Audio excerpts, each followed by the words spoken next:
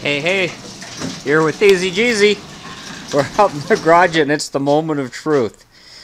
Yes, it finally let up. It's been raining. I finally got that transmission assembled and put in the car. And, gee,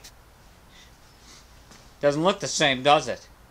Yeah, the pressure plate, that was an old style tranny, and I had one of those pressure plates on the 2110. I figured it's a good time to exercise it. I must confess, this is not the first run. Yesterday I got this thing in finally, and it's like, ain't no way I was going to not try it.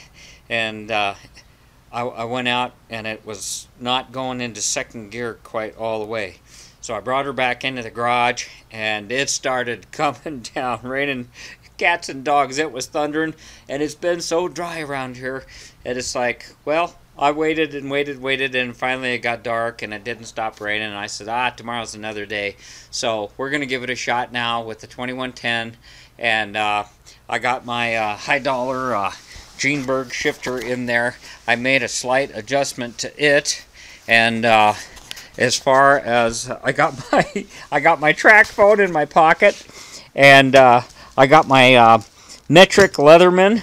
You know, can't go wrong if you fix anything with those, right? So where did I put that? Which pocket? Oh, here it is. Yeah, I got my metric Leatherman, and we're gonna go and test this baby out. I got a few errands to go on.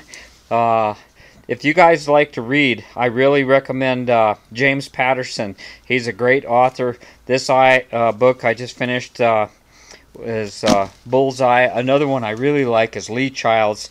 That whole Jack Reacher series is just a blast. I mean, you can't set it down.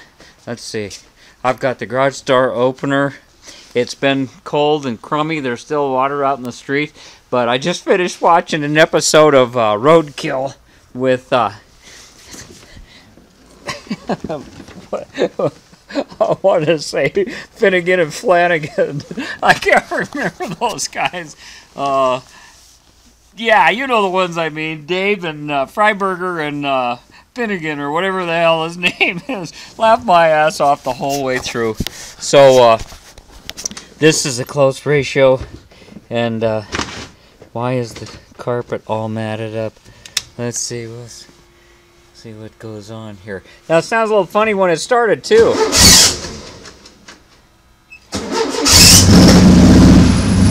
I don't have an oil pressure gauge in this thing. I got it mounted right on the engine.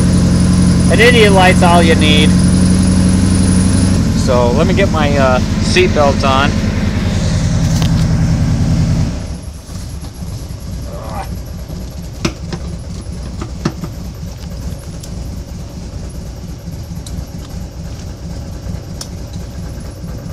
I don't really have high expectations.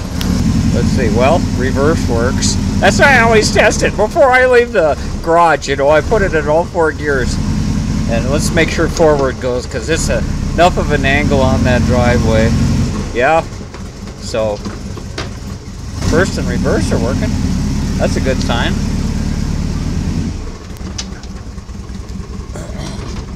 I don't like that clicking noise, and it's not from when I let the clutch out to get some done. So anyhow, see so I don't know, maybe it's a jacked up pressure plate. I don't care, I want to try this thing out, see if all that labor paid off here. We'll go down the easy way here. Okay, stayed in first. Come on, man.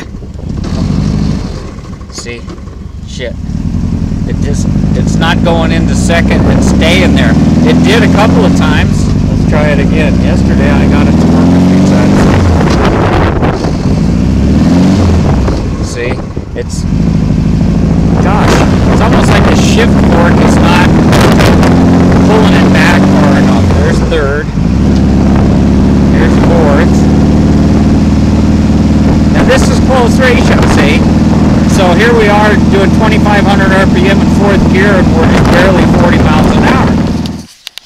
Alright guys, we're back from a ride, and my battery's really down low. It didn't work out. The tranny's got to come out. That's okay. It's not the end of the world. I got this other one with a close third and fourth. That was the growler. We'll take that close ratio out and get into it, see what I overlooked on that. And we'll put this one in and see if that cured the growling noise.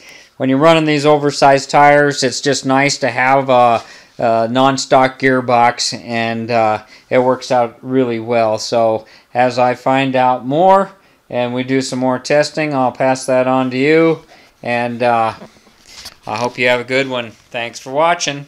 Thanks for subbing. TheEZGZ out.